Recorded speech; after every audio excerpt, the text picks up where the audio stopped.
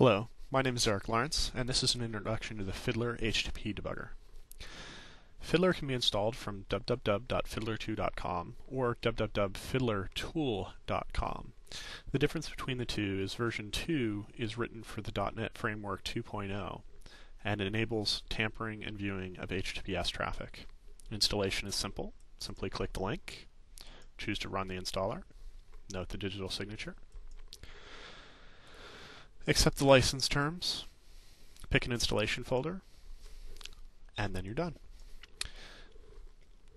Inside of Internet Explorer, you'll find a Fiddler icon in the toolbar.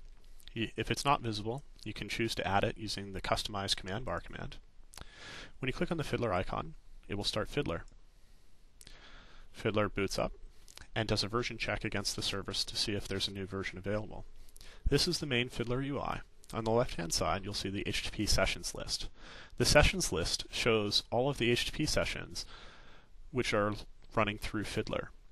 In general, Fiddler can capture any program that enables an HTTP proxy, but by default, it hooks up for WinINet, which is the HTTP stack used by Internet Explorer and many Microsoft applications, including Office. The session list, when you double-click on a session, will show the session inspector. The session inspector shows HTTP traffic. In the top, you can see the request, and in the bottom, you can see the response. There are multiple tabbed views which show different formats of the data. So in this case, we're going to show the headers of the request. If you'd like to see the raw headers in plain text form, you can either click raw here or you can click raw here. This will actually show you the raw bytes that were sent out over the wire. You can choose actually to see the bytes if you're interested in those as well. On the response, there's multiple views of interest. So you can see the headers. You can see a text view of the body of the HTTP response. If it's an image, you can choose to click on the image view and see it as an image. In this case, this isn't an image, so that wouldn't be very useful. There's a hex view. There's an auth view, which will show any authentication headers. There's caching, which pulls out information about the caching headers on the response. There's privacy, which will analyze the P3P statement, if there is one present. Raw will show the plain text of the response. And XML will show an XML formatted tree, if the response is formatted as XML. The special inspector is called the Transformer Inspector. The Transformer Inspector allows you to remove HTTP chunked encoding or HTTP compression, or add it if you'd like, so that you can see how this impacts your response. If you're viewing plain text, for instance, and the response was compressed, you probably want to use the Transformer Inspector to decompress the response. There are some other tabs up at the top of Fiddler. So let's click on the Performance Statistics tab. In this, you can see the number of requests, and you can see some information about them. Let's clear the session list by clicking Ctrl-X and actually refresh the Fiddler 2 homepage and see the traffic appear in Fiddler. Actually, let's do a full refresh with Ctrl-F5. Okay, so now you can see the traffic that makes up the Fiddler 2 homepage session. If you select it all, you can see that there are 5 requests. There's a certain number of bytes sent and received. It's broken down by content type. You can choose to see the chart of the traffic, and so forth. So the Performance Statistics tab is an excellent place to start if you're trying to profile the performance of your web application. We've already covered the Session Inspector, which shows information about the HTTP session that's currently selected. The Autoresponder tab is an advanced feature which enables you to have Fiddler respond on behalf of the web server. This is a very interesting feature if you're trying to determine security or another type of response manipulation where you're trying to determine whether or not the client can correctly handle a server response. In this case, we're going to move on because that's a very advanced feature. Next is the Request Builder. The Request Builder is a feature that allows you to create a raw HTTP request rather than using the browser. The interesting feature about the Request Builder is you can drag and drop an existing request and then re-execute it very easily. Last is the Rules tab. This is a plugin which plugs into Fiddler that shows your rules.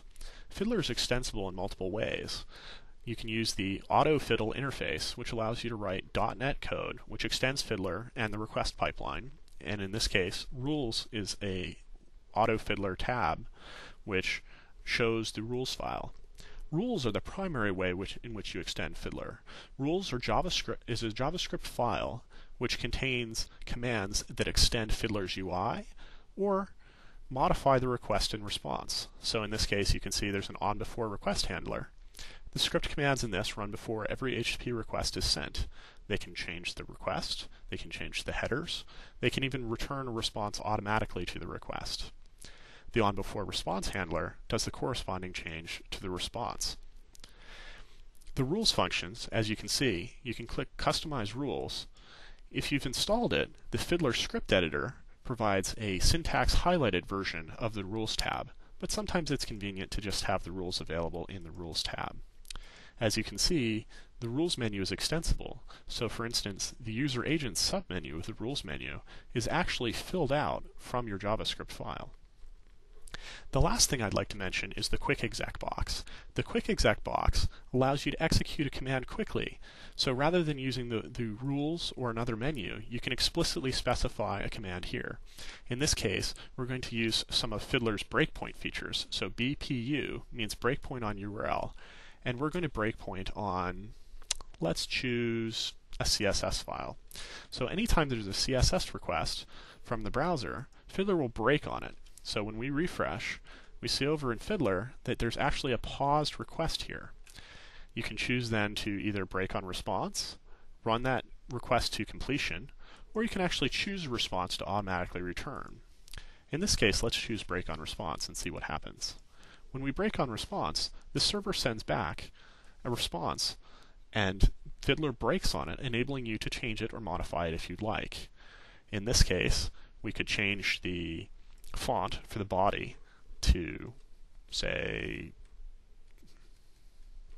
small, and let's see what other styles we could do that would be interesting. Well, in fact, let's actually see what happens if you remove all of the style rules and choose Run to Completion. As you can see, the view of the web page is now significantly altered because the CSS file was not delivered. It was delivered blank. So that's a quick way that you can change a request or a response using the Quick Exec and Fiddler breakpoint rules. It's worth mentioning the Fiddler Help menu. Fiddler Help menu enables you to check for new versions, send feedback to me, and I'm always looking for feedback for new features or new help, and view help about Fiddler itself. There's a continually expanding set of help topics, discussions, and videos on how to best use Fiddler to accomplish your goals. Thanks for taking a look.